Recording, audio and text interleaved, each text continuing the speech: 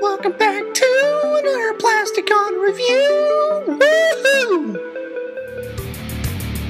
Now you can fight mighty battles of Triax and the Triax armies! Recently, the minor battle skirmishes between these two countries erupted in full-scale war. Hundreds of land and air combat vehicles battled across the land. With their huge fighting machines, they staged the most massive battles ever. The largest armies in the world are in your hand. Take command! Megaforce, brought to you by Gamer. Sub-assembly required. Vehicles sold separately.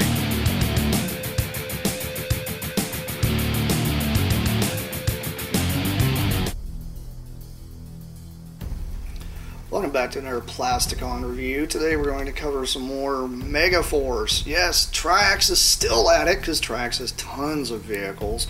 Let's move on to this guy that is also known as tar-trax, which is a really weird name, but it makes sense considering this thing is a gigantic transport.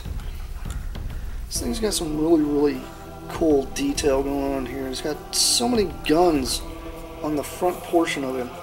Not to mention two of these gigantic guns here that would possibly bump into each other, especially if they wanted to fire, but I mean they can crossfire. Get it? Crossfire? You guys remember crossfire? Anyway. It's got these nice blue windows here, which shows where the actual command center is. Not to mention this top turret here that does a nice little 360. Some great molded detail, and just this thing is pretty heavy. It's actually got a lot of weight to it. A lot of die cast in this guy. Lots of weird panel detail going on back here in the very back. Not to mention these nice big gaping hole here in the back, and you're gonna find out what that's for here in a couple of seconds here. But just so much detail. They even detailed the wheels themselves when they roll. So, and they have these little chunks took out of them, which is kind of weird, but very cool. Oh, by the way, something I did fail to mention. Every one of these large vehicles has so much detail on the bottom. You guys can probably name so many toys that's come out in the recent years that have no detail on the bottom. What happened? Anyway, let's move on to the little gimmick this guy does.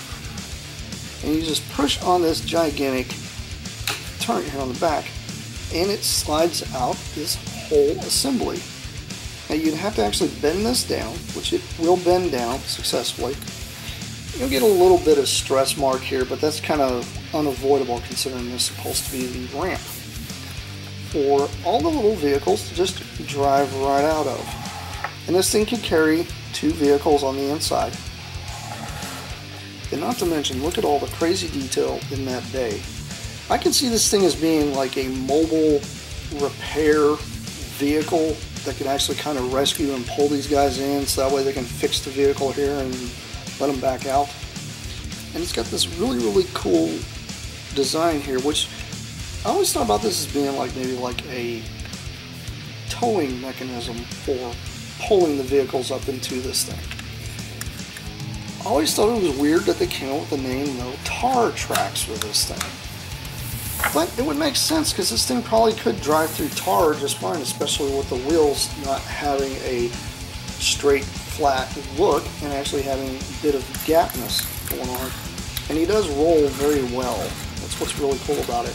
Not many of the Megaforce vehicles roll, but this one here happens to do it. Anyhow, it's been Plasticon. It's been another quick review of another Megaforce vehicle, and I got plenty more coming at you. See you around. Bye!